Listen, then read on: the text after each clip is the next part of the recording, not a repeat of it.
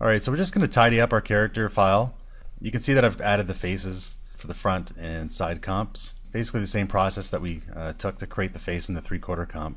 Just make sure that you don't copy symbols over from the 3/4 to the other views, because when you copy symbols, as we covered before, if you create any edits to the artwork inside the new symbol, it'll affect the original one.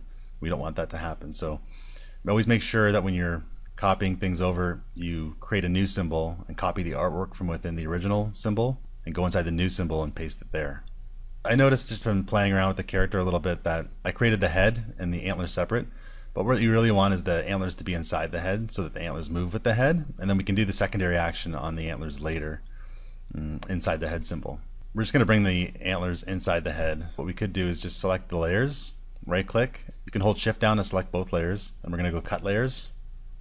And then we'll select the head and go inside that, and let's go right to the bottom and we'll select paste layers. You'll notice that sometimes they won't be right in place, but we can just shift them down. We want those antlers to be right at the bottom of our layer list so that they're behind the head. So we'll just grab that head art layer and just drag it up so that our two antler symbols are at the very bottom and they're behind the head. So if I double click now to get back outside and we rotate the head, you can see the antlers come with the head now. And that's what we want. So we'll do that for the front view as well. Okay, so we got all the antlers inside the head symbols. The next thing we want to do is clean up our library. You can see we have all these symbols here. The first one is our 3/4 comp, and that's our entire 3/4 Kalian character.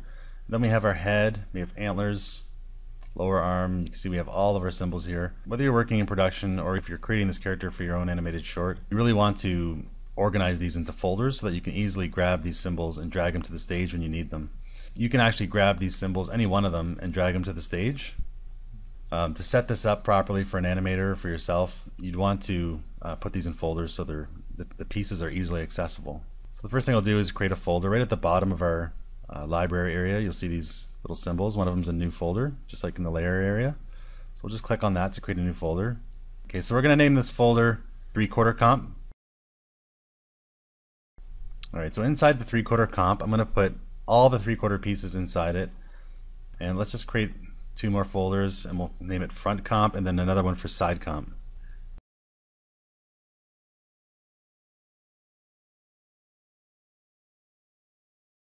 Alright, so let's do the 3/4 comp first. So you can see the very top symbol we have is the 3/4 comp. For now, let's just place it in there, just so we have something in there. And as soon as I put something in the folder, you'll see a little arrow next to it on the left where we can click on that and it'll expand and open up the folder so we can see what's inside of it.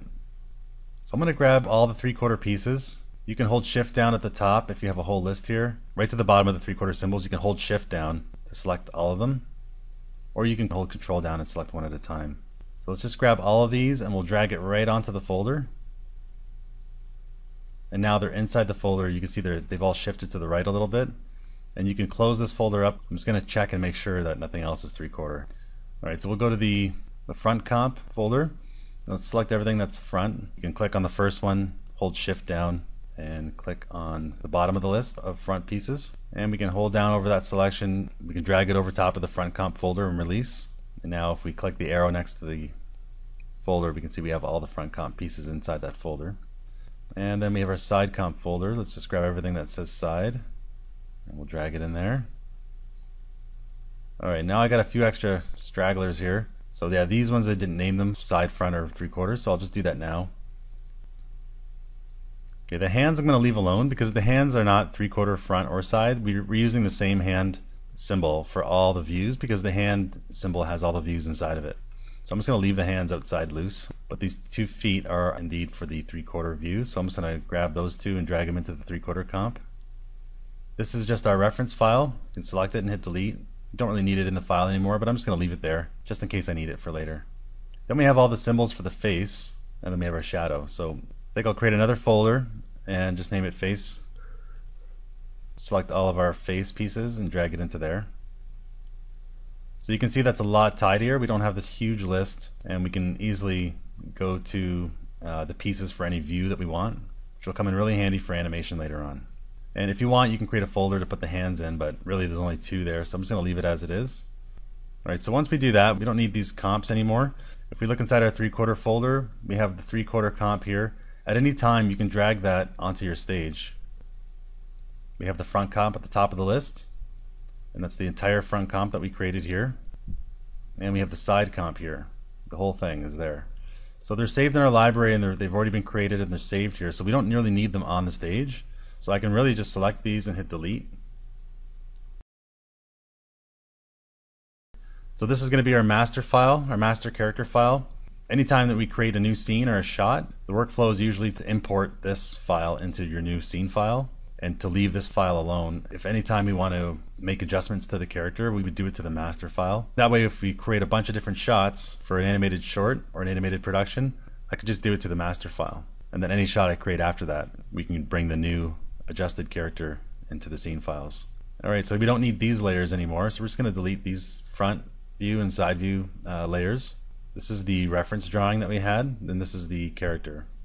So I'm just going to rename this Kalian.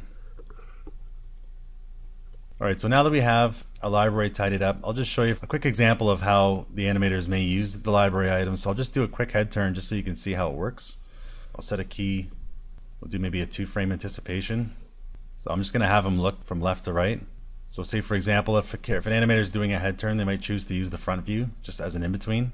After the head anticipates a little bit or starts to move into the head turn, on the next frame they want to switch to the front view for the in-between. Go to the next frame over, they can set a key and go to the front comp folder, select the head and drag it onto the stage. They can just delete the 3/4 head by selecting it and hitting delete on the keyboard. So now on this frame it goes from 3/4 to front. So we have that front symbol set to play once or loop. So we're just going to put it on single frame for now. I'll just position it a little bit. Normally a head turn would dip down through the middle. And then on the next frame the animator might choose to go back to the 3/4 head but flip it. So we can go back to the frame where the 3/4 head is on. Copy frames, paste frames, and then just give it a flip. So now we have 3/4 head goes to front view. We dragged that front view head from the library. We dragged it onto the stage, but just for that frame. And then we went back to 3/4. The animator would probably finish off the turn with a little bit of movement and coming out of the dip. Create classic tweens on both sides of this head turn. And then they might end up with something like this. A lot of times you'll get rigs and they'll be set to loop, and that's fine. You can see all the artwork that exists inside the head by setting the head symbol to loop, but the animator will have to go and change this to play once. If you want to do the animators a favor, you might want to just set it to that right away.